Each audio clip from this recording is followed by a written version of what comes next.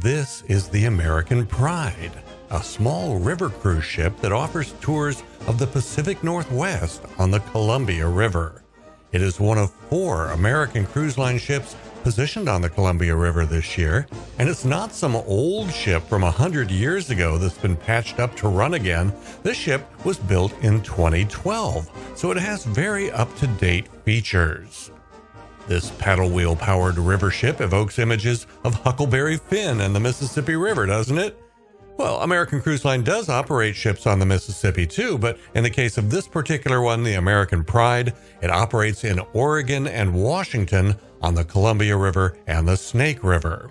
While the popular narrative is to say that cruise ships have not been operating from the United States yet this year due to restrictions by the Centers for Disease Control and Prevention, the truth is that American Cruise Line has been operating cruise ships out of American ports for several months already, long before the big cruise lines such as Royal Caribbean and Carnival got permission to resume cruising.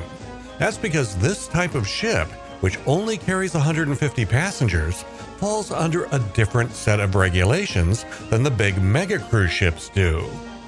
And unlike the mega cruise ships, this ship was built in the United States, is flagged in the United States, and the entire crew are from the United States.